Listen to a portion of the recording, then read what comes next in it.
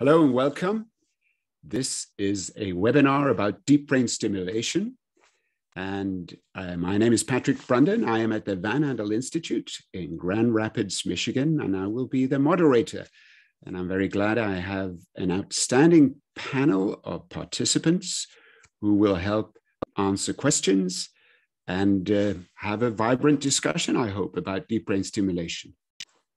Before we quite go there and introduce them, I would like to start by saying this has all been made possible by Cure Parkinson's in the UK, Journal of Parkinson's Disease, and Van Andel Institute.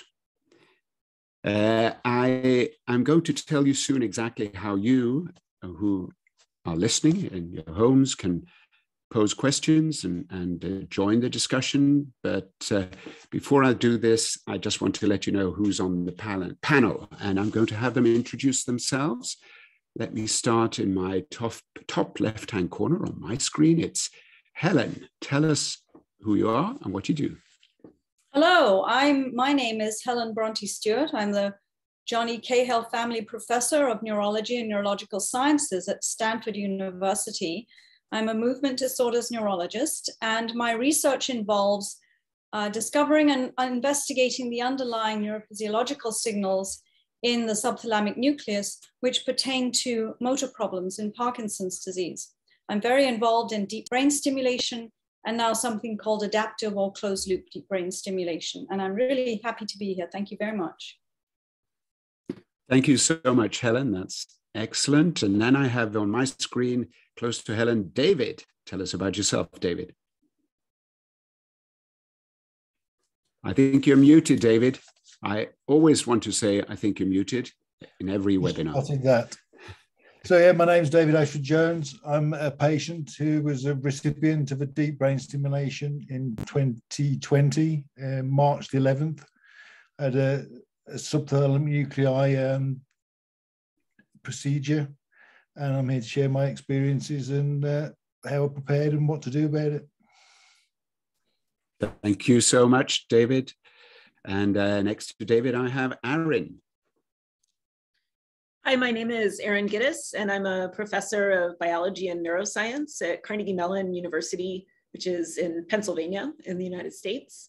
I'm a basic researcher. My lab studies the kind of nuts and bolts of brain circuits that are involved in Parkinson's disease. We use preclinical models, mostly mice, to ask these questions.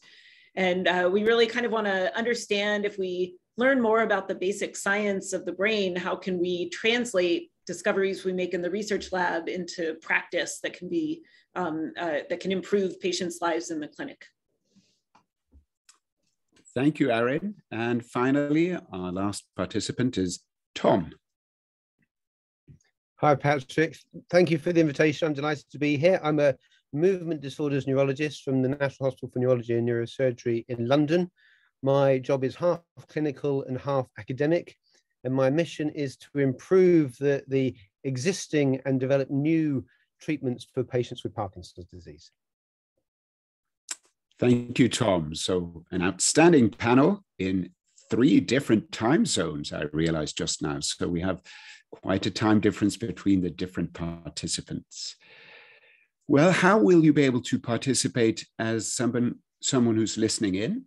You have the option to pose questions, and there is a little Q&A symbol at the bottom of your Zoom program. If you click on that, you'll see a window pops up where you can type in your questions. We have help behind the scenes. There's somebody who's going to help us group these questions and help us to highlight those that are frequently occurring amongst the people listening. So you can ask at any time, almost anything you want. We will try to focus on those questions that apply to many people who are listening in. And we're going to start a little bit about the history of deep brain stimulation, because, of course, it's a fascinating medical discovery. And the 2 people who led the discovery and the development of deep brain stimulation were awarded the Lasker DeBakey Award, which is sort of the American version of the Nobel Prize for clinical research, about 7 years ago, I think. So you have to understand this is a major, major discovery. You know, perhaps Helen, you could start briefly by saying what is deep brain stimulation and a couple of words about how this discovery came about. Absolutely. Sometimes I like to talk about deep brain stimulation in the context of a cardiac pacemaker. So we can call deep brain stimulation a type of brain pacemaker. And the reason it's called deep brain stimulation is that the stimulating leads or electrodes are very carefully implanted in these deep brain structures, which Patrik just talked about, the basal ganglia. So that means the deep gray matter in the brain. So by chronically implanting these stimulating electrodes and then attaching them to a pacemaker, looks just like a cardiac pacemaker that's implanted under the skin in the chest, and that is the battery. Currently, people receive continuous electrical stimulation in these deep structures in their brain. So it's very akin to a brain pacemaker. And we'll get a little bit more into the detail of that later when we talk about the fact that it's not completely like the current cardiac pacemakers, but we're going in that direction. So I think, how did this start? I think one of the most interesting things is that there's sort of a parallel process going on, as Patrik said, Mahlon DeLong. Maybe Patrik, you could give one of your insights about what Mahlon said when he very first started what was going to be his amazing discovery. Yes, I heard him give a presentation when he and the other discoverer, Alain Louis Ben-Abid, received the Lasker DeBakey Award. And Mahlon DeLong said that the project he was assigned, which ended up with the discovery of deep brain stimulation, wasn't really a project he was super keen on. So he wanted to work on a different part of the brain, but this was the one he was assigned.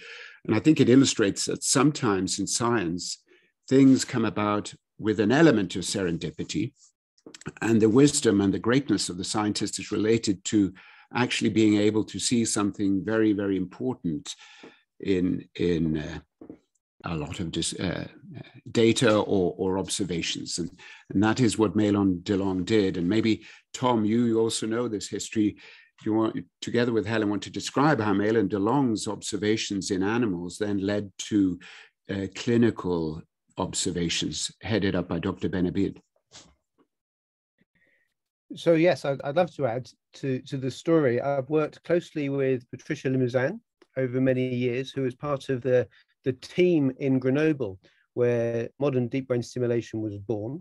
And the success of it is largely because of a very close working relationship between functional neurosurgeons, so Ben-Abid, and neurologists, so Pierre Pollack and Patricia Limousin, who precisely placed electrodes into nuclei within the brain and then very carefully perform programming to assess the positive and negative effects. And they wrote up their observations in papers in the 90s, which built upon the observations that had been seen in monkeys that had equivalent subthalamic nucleus deep brain stimulation in the few years before. And it was the careful observations that made it very obvious to everybody that looked that a patient off stimulation compared with on stimulation, there were such dramatic changes that it became readily and quickly accepted that this was a revolutionary treatment for Parkinson's disease. And it was only quite a number of years later that there were randomized controlled trials to assess the extent of the benefits of deep brain stimulation, because it was so obvious that when you switch the stimulation on or off, how profound the effects are. And we've learned a lot over the years about many aspects we're going to discuss today in terms of patient selection, the precision of placement within different nuclei within the brain, and the programming parameters and the different types of indications for surgery makes the field of such great interest. There's another aspect that I think is really amazing, and Mahlon used to talk about this when he talked about what it was like to record how the neurons are firing in these regions. But Mahlon and a lot of other people's work led to this discovery that was written up in a Trends in Neuroscience paper in 1990. about how the basal ganglia process different information. And this is in what we call a parallel processing mode, where anatomically the motor circuits, or what we call the sensory motor circuits, are somewhat segregated from the circuits that mediate cognition or mood. And I think that's really quite an important aspect about the brain, is that if these circuits were all mixed up, we couldn't really put these deep brain stimulating electrodes carefully just in the motor circuits, because we'd also be affecting the cognitive and the mood circuits. So this was discovering this remarkable aspect about the wiring of the brain, that these networks were somewhat anatomically segregated. And then in order to place the deep brain stimulating lead in there, Malin would say that this is like going from France to Spain to Portugal, because they all speak a different language. And that's where, and he was really talking about the pallidum. And this is how you can really, in the procedure itself, understand that you're in these sensory motor circuits and not somewhere else. And I think that was also sort of one of the reasons why this really intricate surgery is possible and is so helpful. But initially, they actually damaged the target region, right? So in the monkeys, the idea was to damage the subthalamic nucleus. And I was just reading the words now as we were speaking, that what Malin DeLong said when he had been given this research. He thought the basal ganglia was uncharted territory, and I don't think it had very high status in the research laboratory. Everybody wants to work on the cortex, where there's beautiful, clear architecture and anatomy, but this was what he ended up doing. So it says, I was asked to work on the basal ganglia, a cluster of poorly understood brain structures, and to determine their role in the control of bodily movements. And we're very, very fortunate that he accepted that huge challenge, and that damaging a small set of cells turned out to reverse the symptoms in experimental Parkinson's. So we've talked a little bit about the history, and that this is an unbelievably large, major discovery. And when we talk about discovery, we think it's something you do in one day and then the next day it's done. Of course, that's not the case. It's followed by many, many, many years of careful development and improvement of the technology. Are there other conditions that can be treated with deep brain stimulation, Tom? Yes, of course. So I suppose starting with Parkinson's disease, we need to just define the different targets that can be useful in helping relieve different symptoms of Parkinson's disease, and then talk about how that has led to other conditions that have lent themselves to symptomatic help with DBS. So within Parkinson's disease, the target that's most commonly used is the subthalamic nucleus, and this helps slowness, stiffness, and tremor of Parkinson's disease when stimulated at high frequency. There are the subthalamic nucleus is connected to the basal ganglia loops. These are loops between the cortex, striatum, pallidum, thalamus, and back to cortex. So these loops are influenced by the subthalamic nucleus, but you can stimulate other parts of the loops, the pallidum, the internal pallidum. If you stimulate deep within the internal pallidum, you can relieve dyskinetic movements of Parkinson's disease and allow people to take higher doses of levodopa or more frequent doses of levodopa without experiencing dyskinesia. Or you can stimulate the motor thalamus and help the tremor associated with Parkinson's. And these have been reproduced so many times now that we're getting increasingly confident at trying stimulating these different targets in other indications. So patients who have other forms of tremor, and this may be essential tremor, or patients who have tremor in association with dystonia, they can get benefit from thalamic DBS. Patients that have other forms of hyperkinetic movements that can look a bit like levodopa-induced dyskinesia, but maybe primary forms of dystonia or career form movements, or even hemiballistic movements, they can all be helped by stimulating the motor pallidum. And so over the years, our confidence of trying deep brain stimulation for a whole range of different movement disorders has grown and grown, and that the published literature is supporting this with good evidence. And we've even gone slightly out of the traditional movement disorders thinking about more of the neuropsychiatric disorders, and particularly the overlap is Tourette syndrome, which has both a movement disorder and a psychiatric basis. And it seems increasingly clear that stimulating either the pallidum or, in some patients, the thalamus, you can improve the tics in Tourette syndrome, both motor and phonic tics. You can change some of the impulsive thoughts or compulsive thoughts and obsessions associated with obsessive compulsive disorder by stimulating the ventral capsule or stimulating the more limbic parts of the subthalamic nucleus. So our understanding of basal ganglia anatomy, our confidence in the safety and precision of electrode placement has opened this up to a much broader population of patients than just the narrow group of patients with Parkinson's disease who it was first applied to. Thank you. I've even read, of course, and you're aware of this, and perhaps Helen can comment, that some people have speculated that one day deep brain stimulation might be used in normal people who have no disease to improve their brain function. Of course, that raises many, many medical ethical questions. Do you want to say something about this? Could you become a smarter or happier person through deep brain stimulation, Helen? And what's the problem with that? Thanks, Patrick. I think that there are already non-invasive cortical stimulation methods that people are using that are consumer-based products. Of course, you know, the access currently with direct access through the brain structures to these deep brain targets, I really think that is targeted towards disorders where we know that there's something wrong in these circuits. So we really talk about circuitopathies right now. And I think that, you know, Tom and I are very interested in cognitive impairment in Parkinson's disease, and Tom was leading one of the earliest studies in actually looking at deep brain stimulation for this. But this is really for people for whom we know that there is some problem, and we can maybe have different parameters or do things with deep brain stimulation to help that. I do think it's going to be natural to think that, oh, well, then we can make the normal situation even better. That may not be the case, because you have to think about the basic biology and what we're actually doing to the circuits. So I think please don't go rushing in and having leads stuck in the deep parts of your brain to think you'll be smarter, because you could have some major complications and be a lot less smart.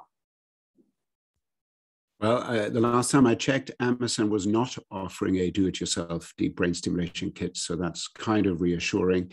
It's not out there yet.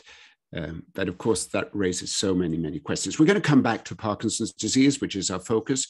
You've already said something, Tom, about the brain regions that typically are targeted in Parkinson's disease, and hinted that these are disturbed in Parkinson's disease, and that's why the electrodes are put in there, so one can normalize the brain activity. We're going to get into more details on this. Whilst we're doing this, I'm just going to say I'm seeing lots of questions coming up in our Q&A. We're going to return to those questions. There's somebody who specifically asks, why would one choose the subthalamic nucleus in some patients or the internal globus pallidus in other instances? And perhaps we can come back to this. But first of all, yeah, well, let's ask that question. It actually came from John Stanford, who many of you know is a Parkinson advocate and has previously worked as a neuroscientist on the basal ganglia. So, Tom and Helen, why sometimes the subthalamic and why sometimes the globus pallidus internus? I can take. This is something that's debated a lot. You talked initially, Patrick, about the first modes of therapy, what we call ablative therapy. So this was causing a lesion, and a unilateral pallidotomy, when well placed, is actually a very good treatment of Parkinson's disease. I think one of the reasons that I think the subthalamic nucleus for deep brain stimulation is a good target is because it's smaller. And if you talk about this sensory motor region, there's a debate now about whether you need to be in the nucleus and be able to capture the whole of the sensory motor region. And certainly when I was working with Malin and Jerry for a while, this was sort of the underlying plan when they did pallidotomies, was they felt they had to lesion as much of the sensory motor region as possible. And if you lesion too small a region in the pallidum, the symptoms came back. And I think we saw that happening again with the early studies in focused ultrasound of the thalamus, is if the lesion's too small, the symptoms are not controlled for a while. The reason why I think it's a little tougher, or at least it was with these concentric ring electrodes, to get that whole region in the GPI is that it's a larger target. But therein, people think it's also a more forgiving target, in that it's maybe a good target for people with some mild cognitive impairment. So I think we tend to do mostly subthalamic nucleus for deep brain stimulation for Parkinson's disease, with the knowledge that we can, with our volume of tissue activated or electric field, we can really encompass those motor circuits running through the subthalamic nucleus. But the studies up to now have really not shown a tremendous difference between the two targets as far as the actual motor outcome, and have suggested that there's a slight preference in terms of some aspects of cognitive impairment, notably phonemic fluency. I'd be very interested to hear Tom's take on this and the UK's kind of outlook. So I'm just going to explain to some listeners, GPI is the globus pallidus internus, and phonemic fluency is what I was unable to do right now, speak fluently. So Tom, you're going to tag on here. Could you, whilst you answer or build on Helen's answer, could you also explain how it is possible that lesions, Helen mentioned pallidotomy, which means lesions of the globus pallidus, how can they have similar effects to stimulation? It doesn't make sense if you're not a neuroscientist. So that's the paradox of the basal ganglia, rate model that Mahlon DeLong was involved in generating. That you would predict that making a lesion in the pallidum would actually make dyskinesias worse, but in fact it actually makes dyskinesia better, and you can mimic this with deep brain stimulation. So it's very likely that stimulating, as we do with deep brain stimulation electrodes, are inhibiting nerve cell propagation in a similar way to making a lesion. And it's likely that the rate model of the basal ganglia circuitry is inaccurate, and what we should be thinking of is a pattern, that there's abnormal activity which is going on in our basal ganglia circuits, which we can come onto in some detail about what types of patterns are seen when you record from these different nuclei. What do you mean by rate model, Tom? That's a fancy concept. So the rate model was looking at, in the absence of dopamine, you'd have too much firing down one pathway and not enough down another pathway, but that's inhibiting the next step in the pathway, and that was in turn inhibiting the next step. And people tried carefully to think through, well, if we inhibit an inhibition of an inhibition, that's the same as an excitation, and you could work out what you'd expect to happen if you then made a lesion downstream. But this isn't what happened, and it's the signal which changes, and we're going to hear this afternoon about the different types of synchronized oscillations that can be picked up by recorded from the basal ganglia, which is a different pattern of firing, not just an increase or a decrease in rate of firing. So going back to how we select STN versus GPI as a target, we do see some patients with Parkinson's who respond to levodopa, but they go from being off to on with dyskinesia. There's no happy medium in between. There's no good quality on time. And in those such patients, if you stimulate through the subthalamic nucleus, you may just reproduce the same thing. You change an off situation to a dyskinetic situation, which of course is no advantage. And in those patients, we'd opt for the pallidum as a target to obliterate dyskinesia. There's also the group of patients who have got borderline cognition, who we know that STN DBS is a higher risk, and therefore opting for the pallidal target.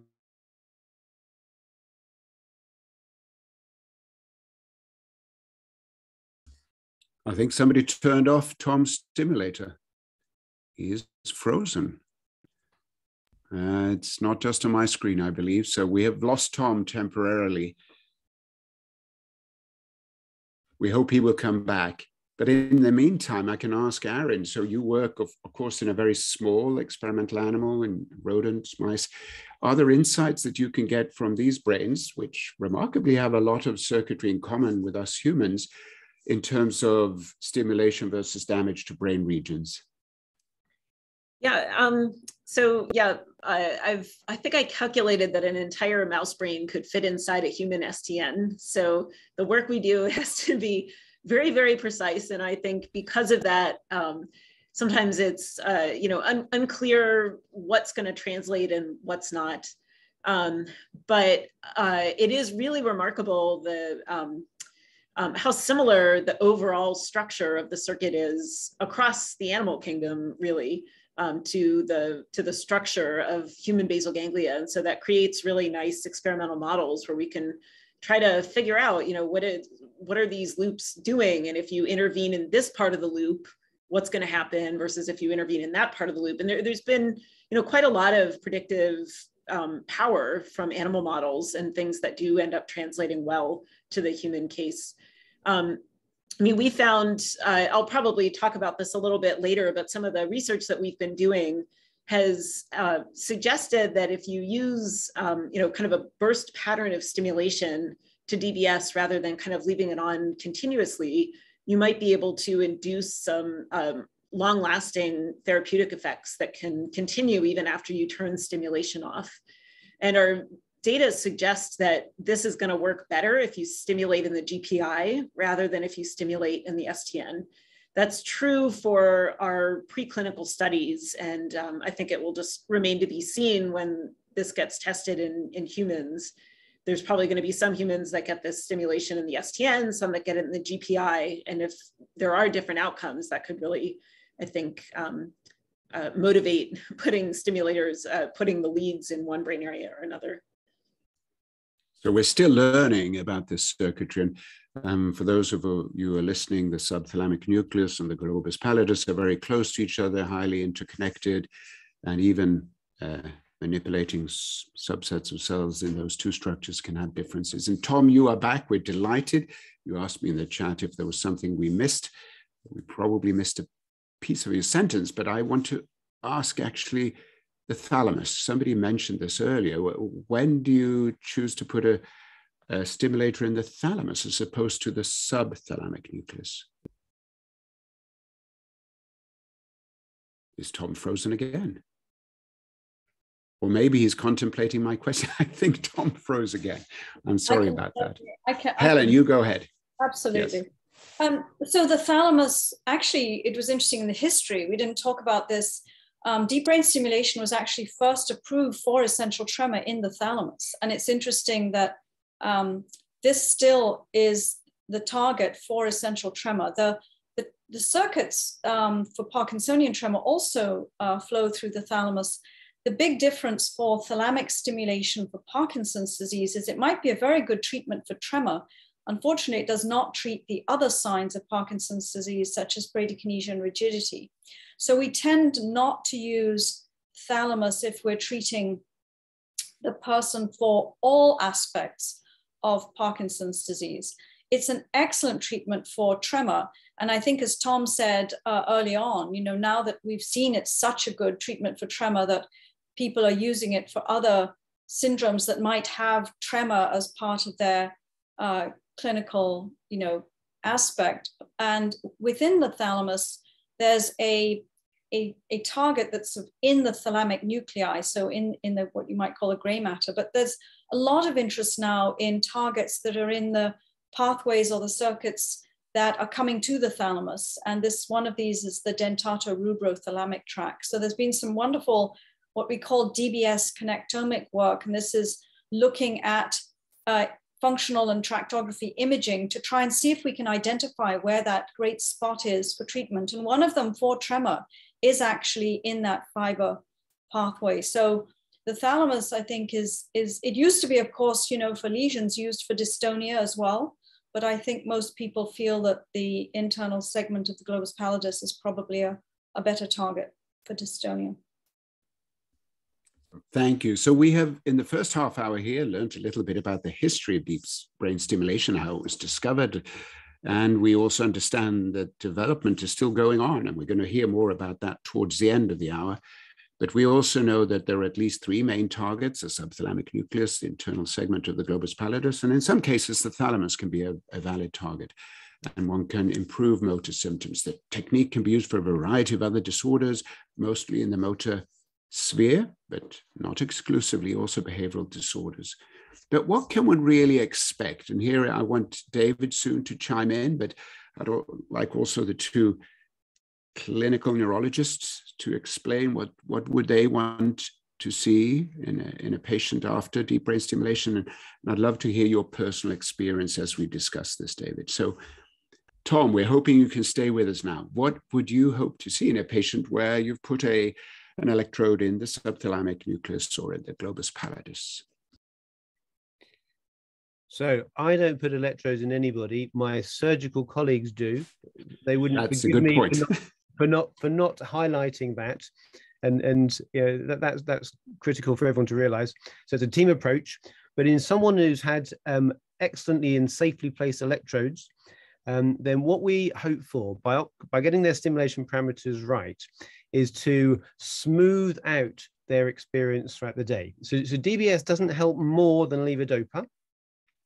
But if a symptom is responsive to levodopa, we'd expect it to respond to DBS, and therefore by improving the off symptoms, the severity of off symptoms, it means that we can also reduce some of the either the dose or the frequency of levodopa administration, and change, you know, big on and off fluctuations throughout the day into smoother ripples throughout the day. And if in a well-selected patient, that should make a big difference to their function and their quality of life, and make them very happy. But it is all about realistic expectations. You know, DBS doesn't stop the progression of Parkinson's. There are a host of dopa refractory symptoms that it won't make any impact on, and there are it will help the things that responds to levodopa. So if that is what is important for the patient, then we get very happy results after DBS. Alison Anderson has asked a question in the chat. Is there an optimal time to consider DBS as Parkinson's progresses? So there's a window of opportunity. And I think the window starts when someone is getting disability or impact on their quality of life despite conventional medications. And the window ends when people are disabled by dopa refractory problems that are unlikely to get better with DBS. But it's usually a good number of years between the start of that window of opportunity and the end. And within that, the timing is to be individualized. You know, some people, that window is a bit earlier because they may have dopa refractory tremor, and that's the exception. If someone has bad tremor that's not responsive to dopa, it might still be responsive to DBS. So sometimes we do see people early on with that dopa refractory tremor. But most people can have little tweaks to medications for a number of years, and they can think about, is DBS the right time for them, or, you know, would they prefer just to have alternative, less invasive procedures?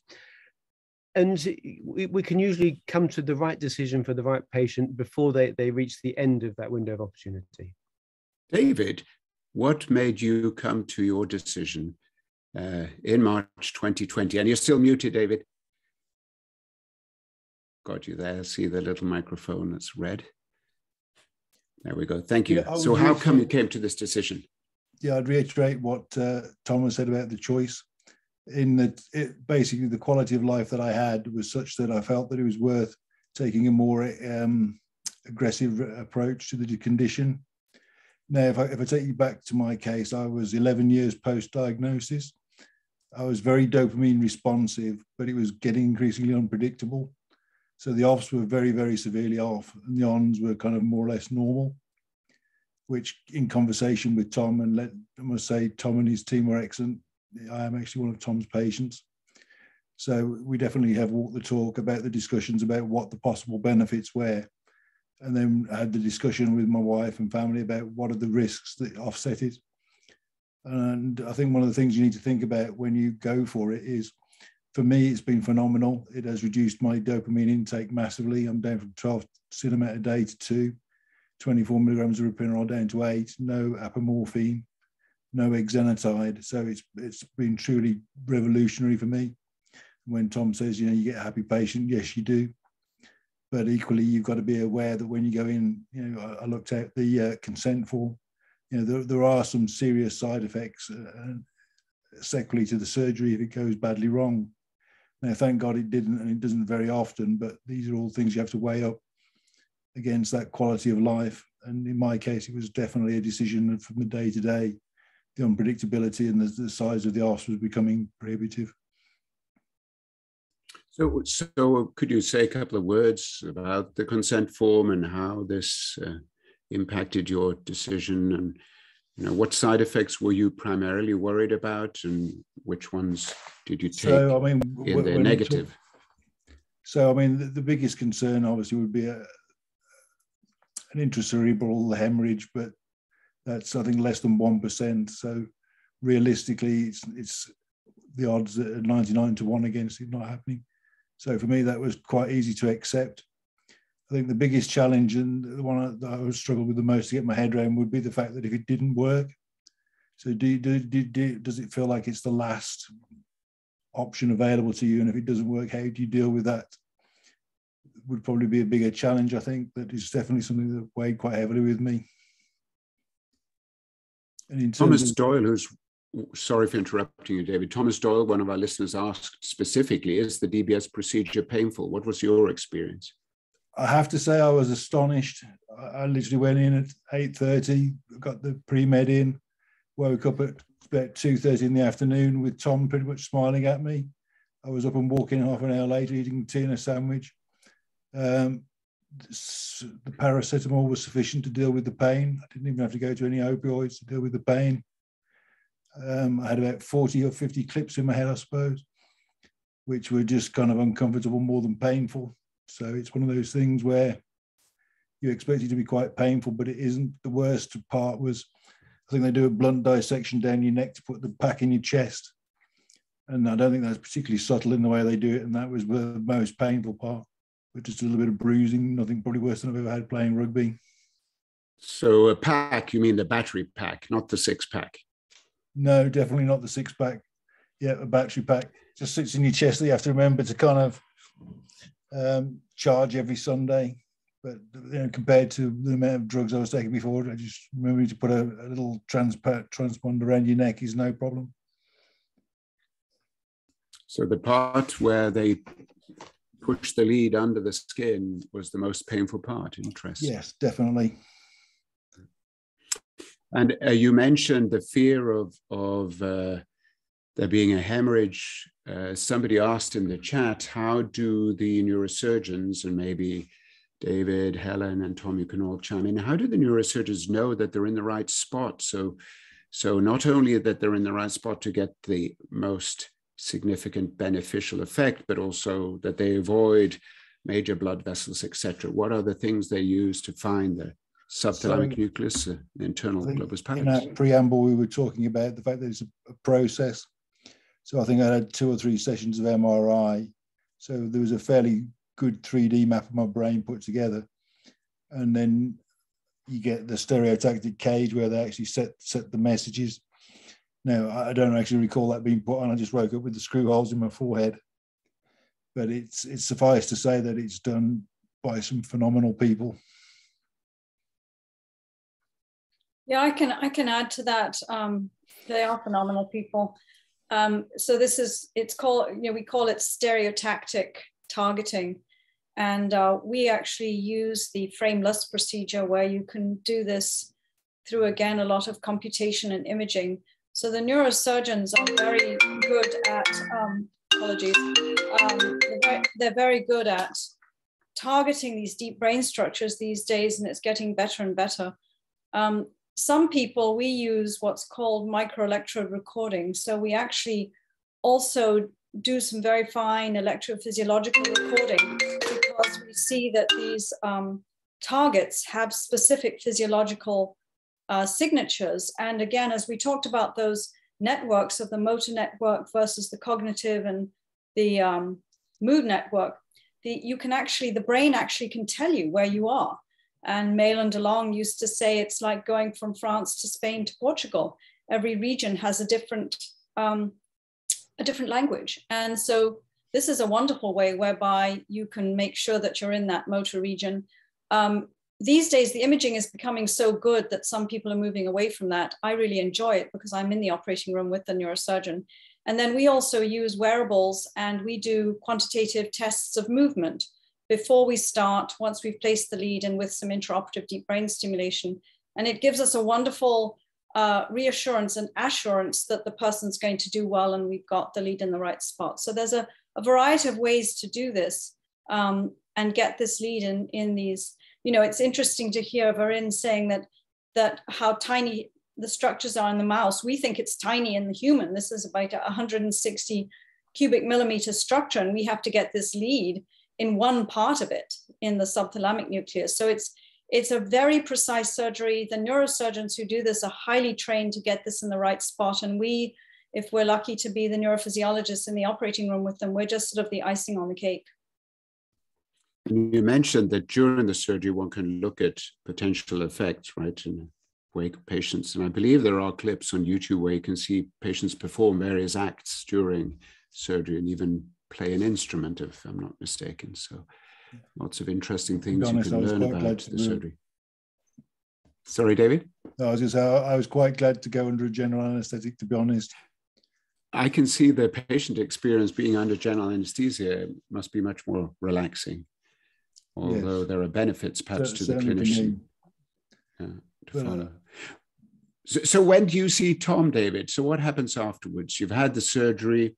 So I had the surgery basically almost, well, not almost, as soon as the electrodes were in, I actually stopped going on and off. So I don't know if there was an ablative effect of actually having just the electrodes in. 2 days after the surgery, I went down and we tested out the different settings, which again, it's a bit like, you know, it's a bit like Christmas morning. You go up there stiff and not really being able to move, and someone tweaks a couple of things, hits a button, and all of a sudden you start moving. And again, you just have to be kind of conscious that some of the settings are better than others. Some of them can have some negative effects. So I remember one where literally it was like I had a stroke, half my face went up.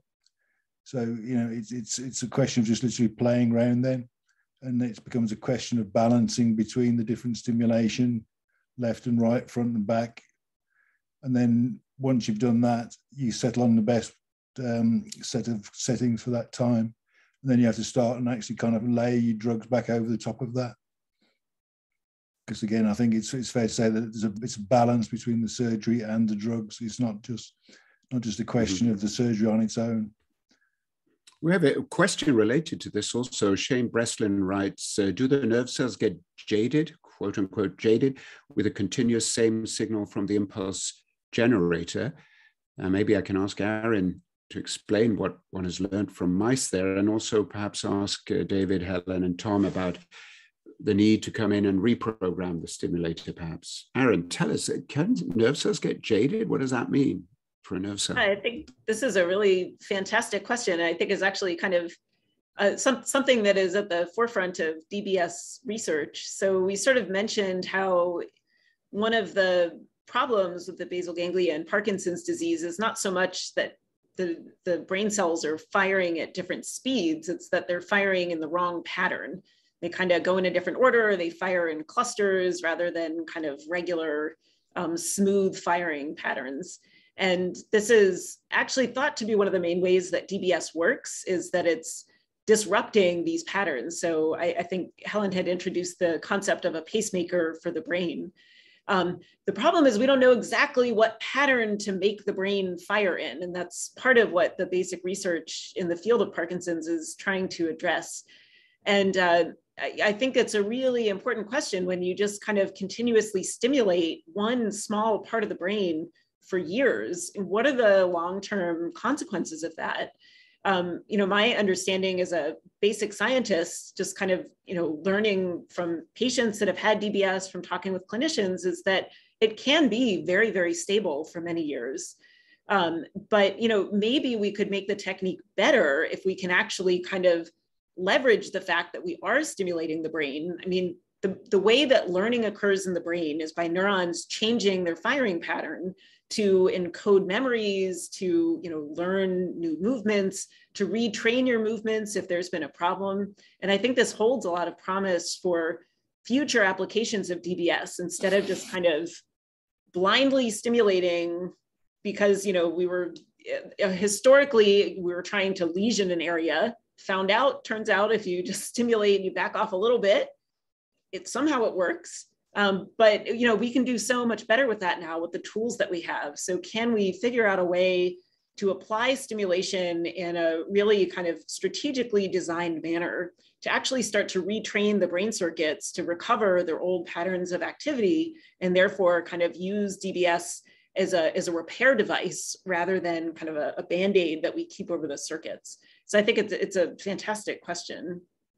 This is a great introduction to the last 40 minutes of our webinar. What does the future hold? And I'm wanting the panel now to answer the more immediate future. In fact, some of it is already here in terms of adaptive DBS, for example. And what would the future perhaps hold in a more long-term outlook with other ways of changing the brain circuitry and animal experiments? So Helen, what is adaptive DBS? Tell us about this. And what's closed loop DBS? Yeah, so adaptive DBS and closed loop DBS are used sort of synonymously.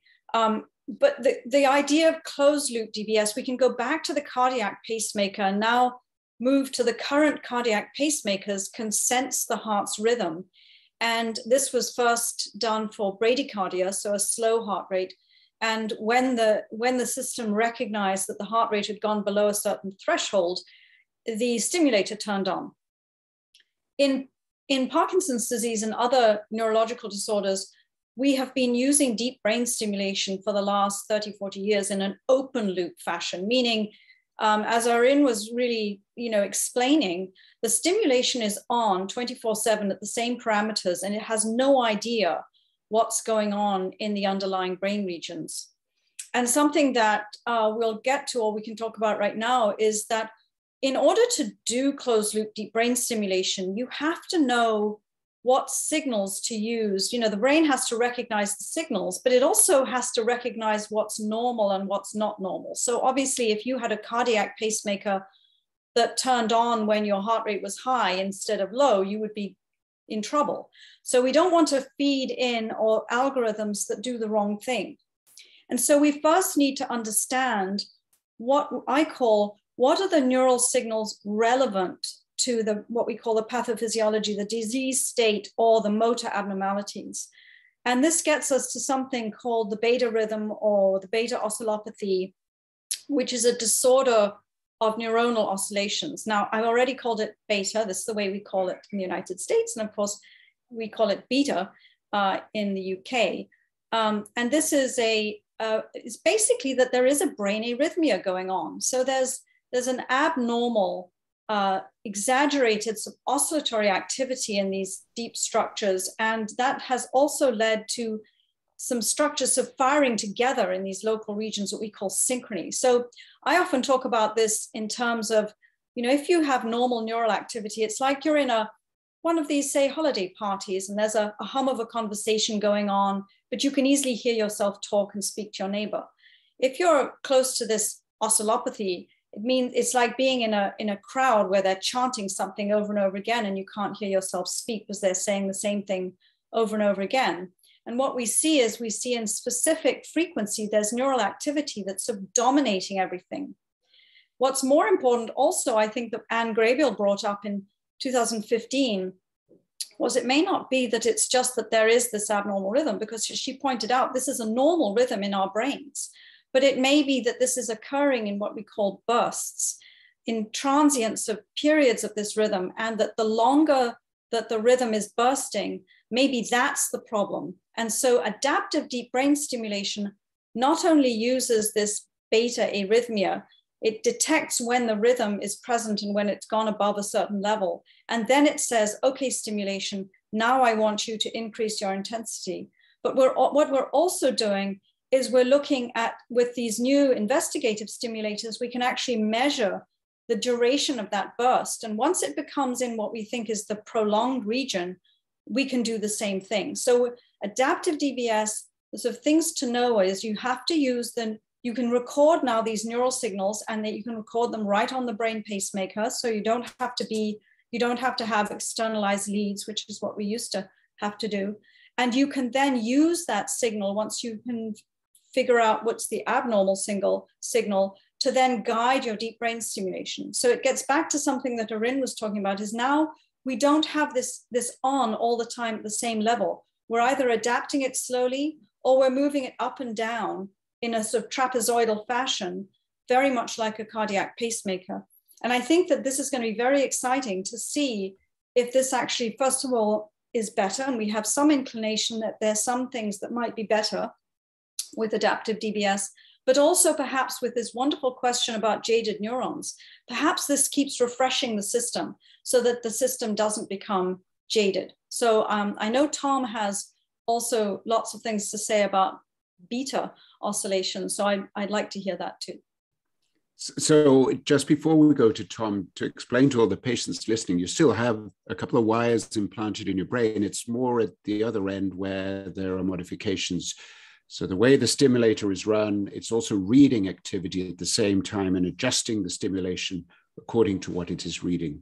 So it doesn't need a lot of extra wires. But beta oscillations, the beta and the beta oscillations, Tom, I find that concept hard to understand. It's a whole group of cells that fire in synchrony. What is it and why is it important?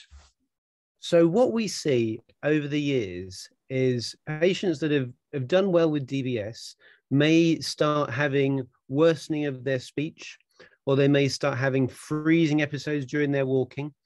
And when we first saw this, we thought, well, this is just Parkinson's getting worse. You know, this is what happens. DBS doesn't stop Parkinson's getting worse, and so be it. But we've found that by adjusting the DBS, or sometimes even switching the DBS off temporarily, the speech can get better. The freezing episodes can disappear. And it's clear that chronic DBS can sometimes have negative effects on the normal physiology of the basal ganglion subthalamic nucleus. So this is where having a more sophisticated stimulation delivery, rather than being switched on all the time, it may be useful to have it switched on only as necessary. And as Helen was saying, the as necessary bit, we're getting closer and closer to understanding. So these beta oscillations, it's when all these nerve cells are firing synchronously, they all decide to fire together in these waves of these synchronized oscillations in a certain frequency.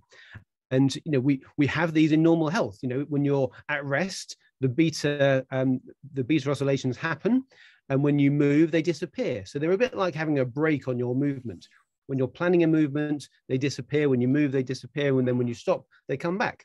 So beta oscillations are part of normal physiology. But when they start bursting inappropriately during a movement, then that is what we see as the slowness and stiffness of Parkinson's.